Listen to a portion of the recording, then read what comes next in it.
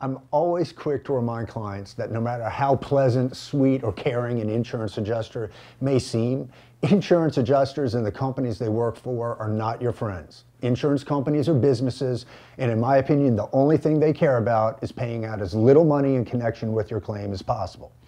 At a lot of insurance companies, they intentionally hire and train their employees to be sweet-talking, sincere-sounding, caring people in the hopes that those traits will lead to more favorable resolutions for them, not necessarily for you.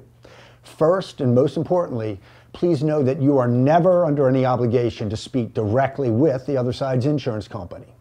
Insurance companies for the at-fault vehicle in accidents are usually very quick to contact people after an accident to find out about their injuries and to sometimes offer quick nominal settlements to try to put those claims to bed before you meet with an attorney, before you get medical treatment, or even before you fully understand the extent of your injuries and damages.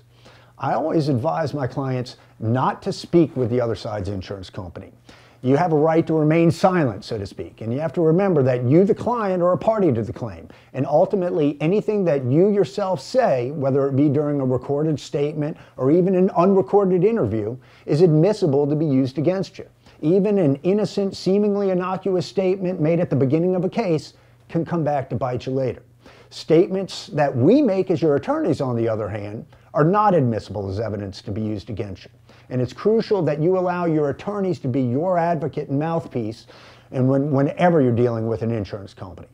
And while I'm not going to spend this video touching on every single point that we've raised on this webpage, I do want to address one more tactic that insurance companies love to use, and that's to tell people that they either don't need an attorney or that they won't benefit from getting an attorney.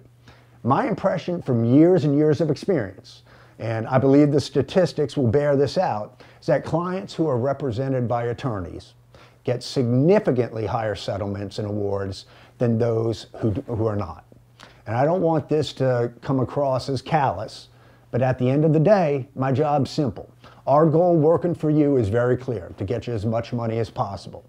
And certainly one promise that I'll make to you now is that when you come to meet with us, we will always give you a direct and honest assessment of your claim. And over the years, there have been the occasional instance where, for whatever reason, we thought the client would be better off to go ahead and settle their claim early on without having us help them out. But like I mentioned earlier, the vast majority of instances, clients get exceedingly better results having the benefit of an attorney. Please remember, we're always here to talk to you without any type of consultation fee. If you want to get our opinions, simply call 1-800-TRIAL-PRO.